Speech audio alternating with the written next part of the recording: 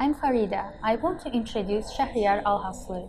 He's got his bachelor's degree in petroleum engineering from Azerbaijan State Oil and Industry University and his master's degree from the University of Tulsa, again in petroleum engineering, and currently he is working as a researcher at eiLink Research and Development Center.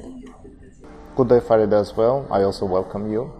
Okay, so Shahriyar, you have actually lived and studied in Oklahoma, US. Could you give the highlights of that period and your involvement in the corresponding SP student chapter? Well, my SP activities in the United States was quite a bit different from the Azerbaijan part because I wasn't that heavily involved as an active member during my master's studies in the United States as in Azerbaijan. That mostly was related to my research activities and my teaching activities in States.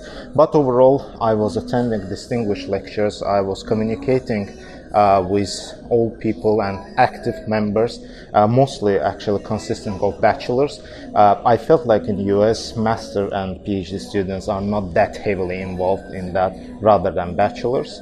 And there were plenty nice distinguished lectures. That's where I focused on, where technical people all around the world, different universities, companies were giving quite interesting and very nice presentations on state-of-the-art problems in oil and gas industry and many other interesting topics. Countless number of young individuals dream of settling down in the United States. Would you share the story of how you decided to come back home? So, honestly saying, I never had that type of dream which you just mentioned on the countless people.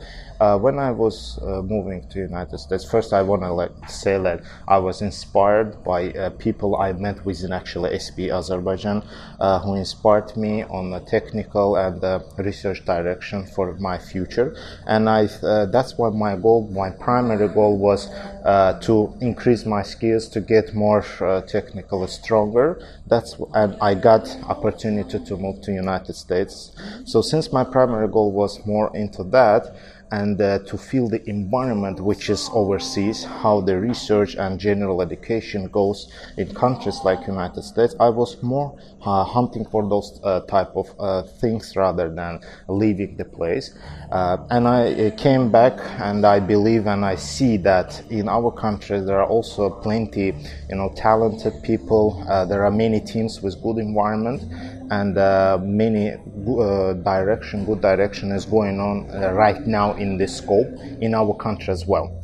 So I think that we will reach the high standards in the future, and we are more or less on the right track on that. The University of Tulsa that you graduated from is described as a private research university. On top of that, your current position at eiLink Research and Development Center is the lead researcher, so there's definitely a pattern there. What stands behind your passion for innovation and science? So initially, actually, it wasn't that way. I started also as a regular bachelor student. I was attending SP seminars. I had several internships and all of that, and was doing more engineering and reading books and all of that. After that, as I said, was inspired by several people whom I know from SP Azerbaijan, who also opened up for me new frontiers, basically new doors, I would say, and told me that there is also other directions and more. There are many things beyond that.